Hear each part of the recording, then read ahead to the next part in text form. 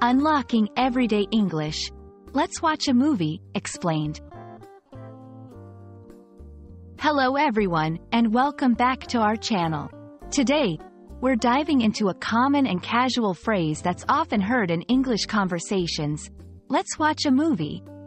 Understanding not just the words, but the context and the nuances behind this phrase can really help in both your comprehension and your ability to engage in natural, everyday English conversations.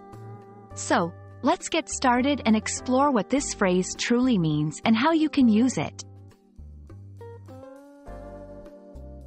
At its core, "let's watch a movie" is an invitation or a suggestion. When someone uses this phrase, they are proposing an activity that involves watching a film or a movie together with one or more people. It's a friendly and informal way to spend time together, often implying relaxation and entertainment. The meaning of "let's watch a movie" can slightly change depending on the context in which it's used. For example, in a family setting, it might mean a family movie night, where members gather to watch a film together. Among friends, it could suggest a way to hang out and enjoy each other's company, possibly followed by discussions about the movie. In a romantic context, if suggested by one partner to another, it might be a way to spend some intimate time together, perhaps as part of a date night.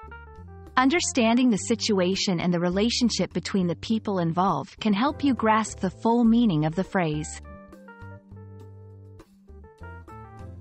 The phrase, "let's watch a movie," also carries certain cultural nuances. In many English-speaking cultures, watching movies is a popular leisure activity. This phrase can be an icebreaker, a way to bond, or simply a means to pass the time. It reflects a casual approach to socializing and an appreciation for storytelling through films. If you're on the receiving end of "let's watch a movie," how you respond can vary. Here are some appropriate responses. Accepting, "Sure, that sounds great. What movie do you have in mind?" Declining politely, "I appreciate the offer, but I'm not really in the mood for a movie tonight. Maybe another time?" Suggesting alternatives, "I'm not up for a movie, but how about we play a game or go for a walk instead?" Your response can continue the conversation and help steer the activity in a direction that everyone enjoys. We hope this exploration of "let's watch a movie" has shed some light on not just the literal meaning, but also the cultural and contextual nuances that come with it.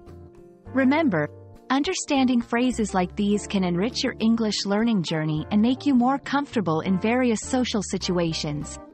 Thanks for watching, and see you in our next video where we'll continue unlocking the secrets of everyday English together.